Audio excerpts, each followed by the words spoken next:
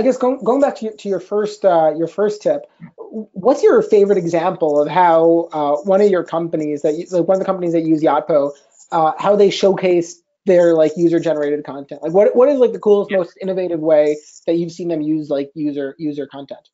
Yeah, so actually, it's I'll give one of our customers, Lisa. Lisa is considered till today the fastest growing company on the Shopify platform that was ever founded, going from zero to hundreds of millions of dollars in like just a few years. And Lisa is, I want to say now, the second largest online mattresses company in the United States. And for them, what we did with them that was super, super cool, they did some like gala nights in the city in New York, and they took the photos, the reviews, the question answers, and they printed it on the walls. So when you are coming to their store, you see like the user generated content is printing massively on like the walls.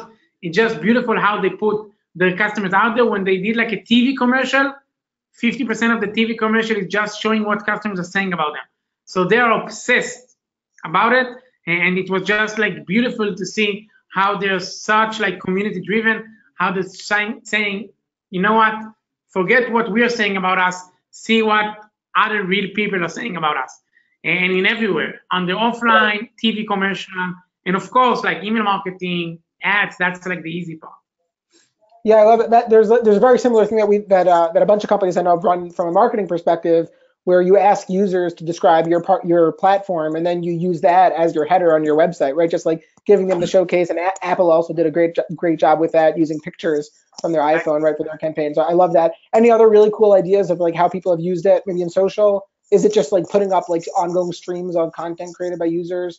Like any other? Yeah. Like, So really another cool way is like we integrated with a few email marketing companies. So think about when you're doing even like cart abandonment emails or newsletters, we can now type the relevant user-generated content, the relevant photos, the relevant reviews, some of the relevant videos. Like, so let's say you put a product on the cart, and then you abandon it. I can show you for the product what like people that are relevant for you, what they said about the product, and that we learned like really dramatically improve like the CTR on cart abandonment emails, and that was very cool to see and learn that it's actually working that way.